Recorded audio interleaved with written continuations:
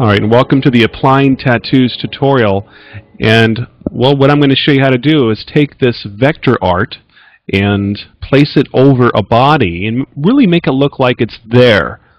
And I'm also going to show you how to develop this sort of skin texture inside the tattoo. And you can use henna or tattoo or any other type of vector art. Maybe you have some that you've done yourself, or maybe you have some vector art that you've created with Melanie's video tutorial on the vector art, and you can apply it to bodies and make it look like this. And so let's not mess around and get started. Alright, first off, let's take a look at the files that we're going to be using during this tutorial. And inside the project files folder, you'll find the Applying Tattoos folder, and you'll see these three files right here. I have the completed version and the stock image and also the tattoos vector art over here. And what we're going to start off with first is opening up the stock image in Photoshop. So I'll double click on this image here. There we go. And I'll just resize this down a little bit so we can fit this in the window. So we have a woman here, we have a bare back, and we are going to just place that tattoo right over her back and over her arm. Now let's go back into the Adobe Bridge, and I'm going to double click on the tattoos image right here and load that up. And this is a PSD file, so we do have a transparent background here. But what I'm going to do is select the rectangular marquee, and I'll just start up at the top here and draw a selection around this tattoo over here, since this will be the one that will be going over the back of the woman there. And so I will go up here to Edit and Copy or Copy Merged. I'll just, if I have that layer selected, then I will just select Copy, but better just to be safe, I'll select Copy Merged.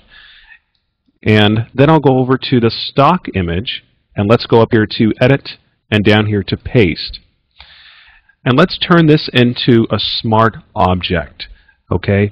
If you're using Photoshop CS or earlier, then you can just skip this step. But I'm going to come up here to Layer, down here to Smart Objects, and select the Convert to Smart Object. There we go. And this will allow this layer, for the time being, it will allow it to be non-destructible. So I'll come over here to Edit and over here to Free Transform, because what we want to do now is rotate and size this vector tattoo here to her back. So let's go up here, and I'm going to zoom in just a little bit closer so we can see what's going on. And just use the handles on the corners of this selection here. You can hold down the Shift. I would recommend holding down the Shift unless you need to distort the image, but holding down Shift will allow you to maintain the image's or this layer's aspect ratio. I'm going to come up here to the corner and just rotate this, and what I'm trying to do here is line this up going in the direction of her back here. You see that? So I really want to focus on the center of this tattoo and make sure that that's lining up with the middle of her back. You see that?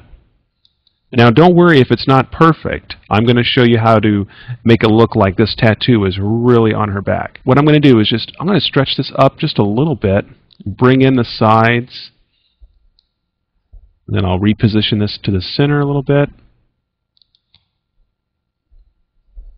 And I can zoom out and really, get an overall look to really make sure that it looks like it's centered there. It doesn't have to be perfect right now. We can go back and rotate this later on, but that looks pretty good. I'm going to pull the side in just a little bit. Don't want that wrapping around the side of her body there. Just something like this. And probably want that just a little bit lower, so I'm going to pull this down something like this. There we go. Now that looks pretty good. It's pretty close to what I did originally. So after I have lined it up going in the same direction of her back, and let's say you're working on another image, you have like an arm or a leg, well, you would just do the same thing. You would just make sure and rotate the artwork so it's going in the same direction. And then what I'll do is press the Enter key on the keyboard to confirm that. There we go. And we can always just use the Move tool to make any other fine adjustments there.